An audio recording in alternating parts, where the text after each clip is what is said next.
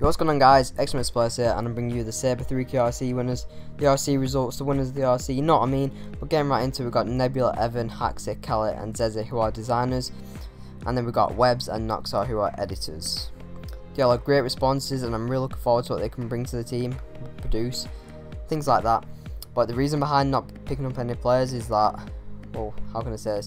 They didn't meet our standards or expectations. You guys know that we have high standards and we're like looking for a lot. Like Ranger Call of Duty is now BO3's out. We're looking for a lot of BO3 clips, and preferably not on safeguard, by the way.